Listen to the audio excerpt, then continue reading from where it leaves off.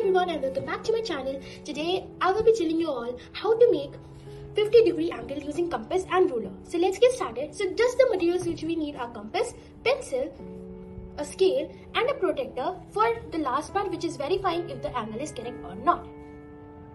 So what we will do is we will keep this aside and we will put this pencil in the compass. The very first thing is that we will draw a line or a line.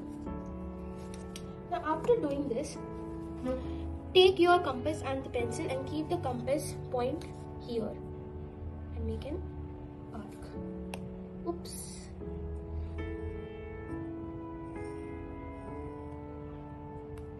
After making this arc, without changing the distance between these both, keep the point here and make an arc like this. Keep the point here and make an arc like this. This will be C, this will be D, and this will be Q.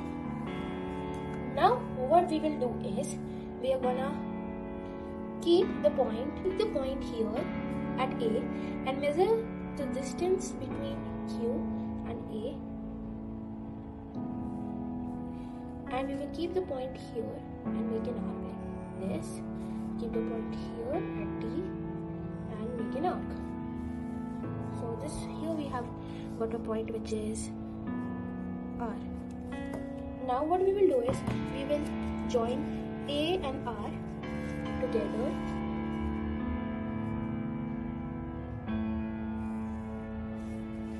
And done. So RA and B equals 50 degree. So let's verify if it is correct or not. So for that we need a protractor. Keep the point here. And yeah, it is correct. You can see it is 50 degree. And so it is correct. So you can say that angle RAB equals 50 degree.